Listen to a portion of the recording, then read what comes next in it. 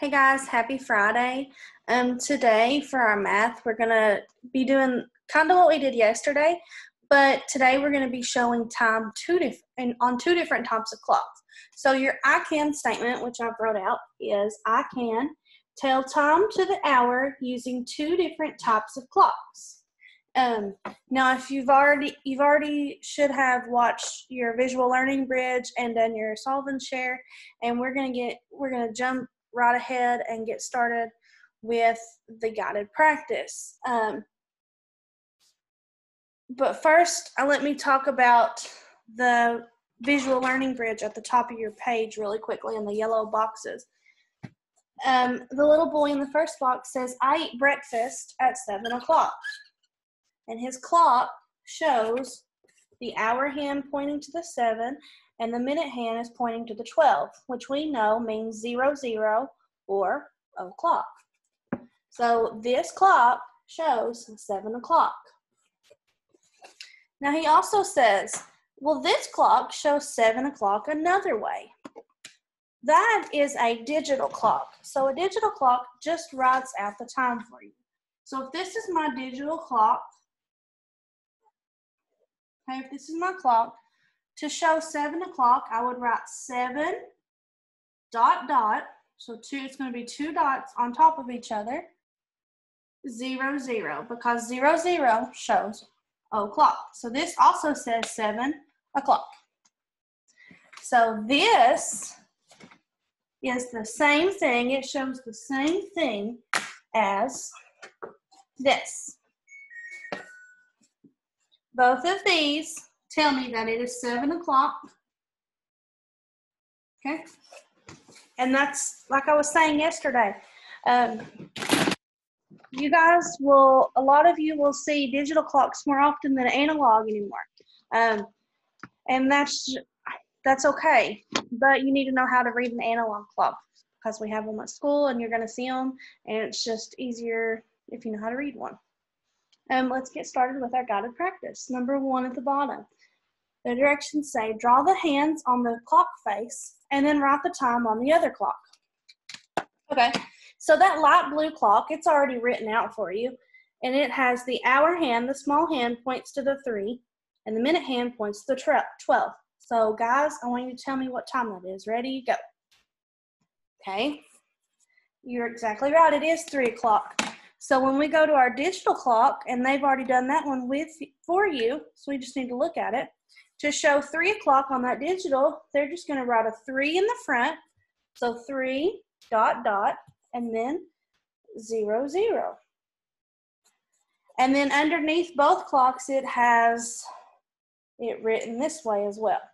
So I just, I made a little underline here so I could just fill in the number. So this clock shows me 3 o'clock. The hour hand points to the 3. The minute hand points to the 12. My digital clock shows me 3 o'clock by 3 ... 00. And then down here, I also know it's 3 and then the word o'clock. Okay, moving on for number 2. Now this one, you're going to have to fill in your arrows on your clock. And then you're going to have to fill in your digital. And yeah, that's it. Okay, so number 2. And now we know what time it is from underneath both of our clocks. It tells us that we need to show 5 o'clock. So that means my hour hand on my analog clock, the circle clock, needs to point to the number 5. So my shorthand goes to the 5. And anytime we say o'clock, our minute hand is going to go, our long hand is going to go up to the 12 because that means o'clock or 00. So your analog clock should look like this. Your hour hand is pointing to the 5, and your minute hand, the long hand, points to the 12. And over here, all you're going to do is you're going to fill in 5 in the front and then 00. So 5 o'clock, 5 o'clock, 5 o'clock, and 5 o'clock. Okay, moving on with number 3. Number 3 might confuse a few of you, and that's okay. I'm glad this is on guided practice so we can talk about it. So number 3 says that it is 12 o'clock. So you have to show 12 o'clock. Well, okay. So my hour hand is going to point to the 12. So I'm going to draw my hour hand, the shorthand. But then to show o'clock or 00, my minute hand also has to go to what number? The 12. So all I'm going to do is right from the center. If I can do this, well, I'm going to try it, guys. If I can, okay. Right from that center, all you're going to do is draw straight up again, and you're going to go past it. That was a really crooked line. Fix that. So you draw straight past your hour hand, and you go up, and you make your minute hand. So they should be right on top of each other. And let me show you that on my Judy clock so you can see it a little bit easier. Okay? So if I need 12 o'clock, I'm going to take my Judy hand, and I'm going to go up to the 12. And then I'm also going to take this minute hand, I'm going to bring it around. I'm going to go, both are on the 12, and you can kind of see, you can't really tell that the hour hand is there, can you? It's underneath it. But with both of those hands pointing to the 12, I know that it is 12 o'clock.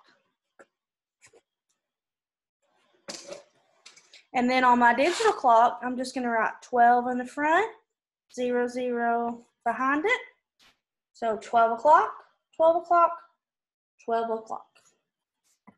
And our last one is 11 o'clock.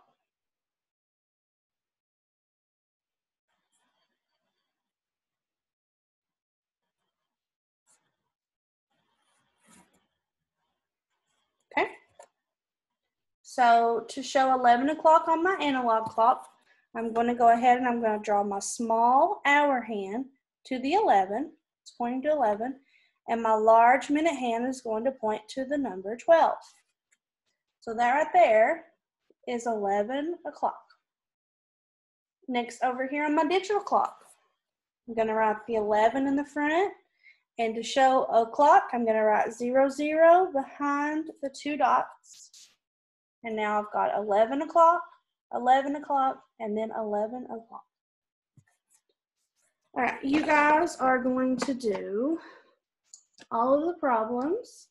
So numbers 5 through 15. Once you have all of those completed, make sure you send it to me on Remind, Facebook Messenger, or email. Either one is fine. If you have any questions, please let me know.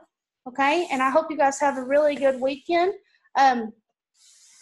Later today, check back on the Weebly, on the Fun Friday tab. Me and Callie Jane are going to do a little activity. If you guys want to join in and do it with us, just kind of making something for a little Fun Friday project, and we're going to try to do one of those each week. And I'm going to try to have the materials that you'll need the week before so you can get them.